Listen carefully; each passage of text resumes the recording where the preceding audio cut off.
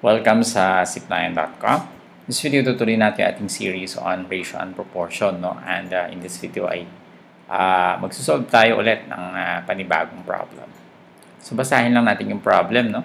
The ratio of the width of a rectangle to its length is 5:12.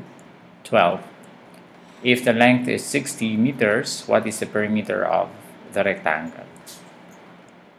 So yung ating ratio of width to length is 5:12, no? And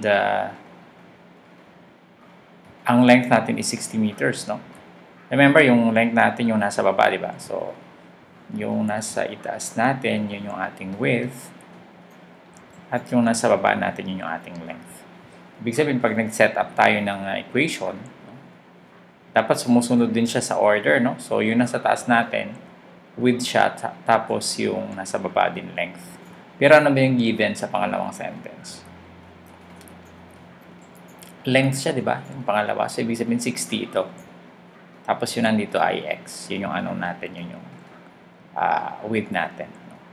Ang tanong is perimeter, but we have to know first the width of the rectangle para natin makompute yung perimeter, di ba? So, by cross multiplication, we have 12x. 12 times x is 12x, no? 5 times 60 is 5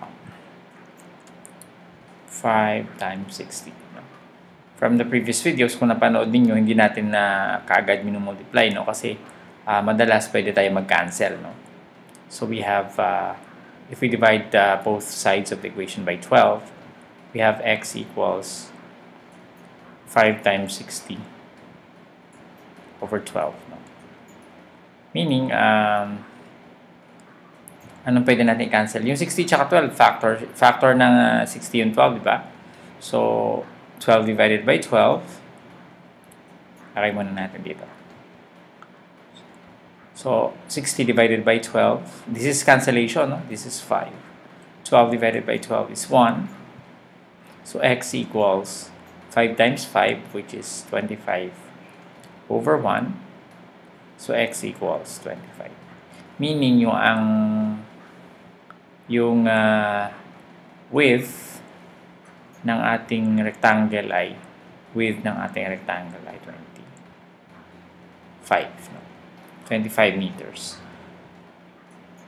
Now, ang tinatanong dito is perimeter, no? So, paano nga pa kinukuha yung perimeter ng rectangle? Kahit wala tayong formula, pwede naman tayo mag-drawing, no? Pag ang width natin ay 25, no? Tapos ang length natin ay 60, no?